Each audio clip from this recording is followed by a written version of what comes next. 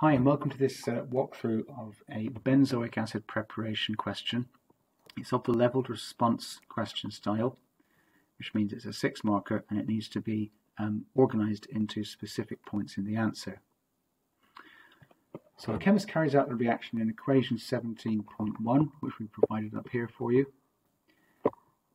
And you need to do a plan to think about what you're going to say.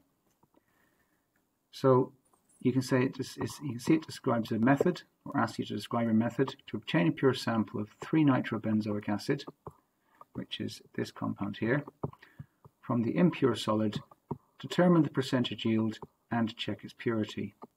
So I'm going to put some points down that come to mind about how I'm going to construct my answer as a little plan before I actually write the answer in the answer box. So I need a percentage yield calculation done, and also I need to check the purity.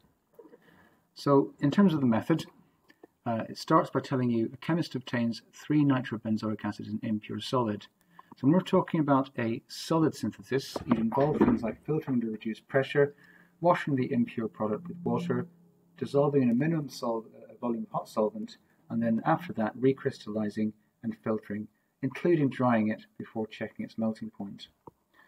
The percentage yield calculation would need to use the equation stoichiometry, so that would mean the mole ratios between your benzoic acid and your 3-nitrobenzoic acid, to put values into the actual moles over the expected moles times 100.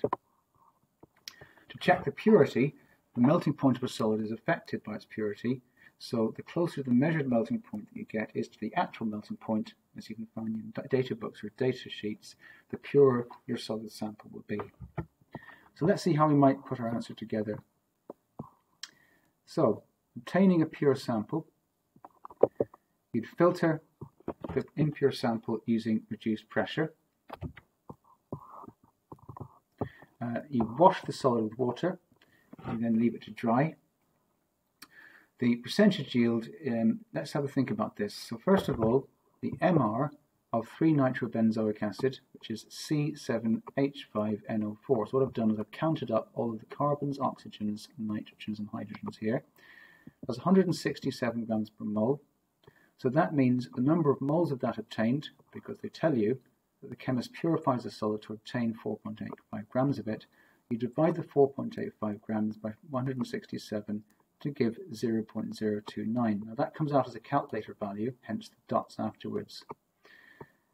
Now from the equation up here you can see there's 1 mole of your benzoic acid makes 1 mole of 3-nitrobenzoic acid. So it's important to remember that when you're doing your calculation.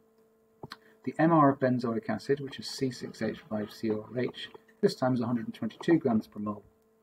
So similar kind of calculation. Put 4.97 grams in because that was the amount that was used, 4.97 grams of benzoic acid. Divide that by 122 grams per mole, which gives you 0.041. So the expected number of moles you're hoping to get is 0.040 ... So what we're saying is the expected number of moles of this substance is 0.040. Now the calculator value is what we're using here.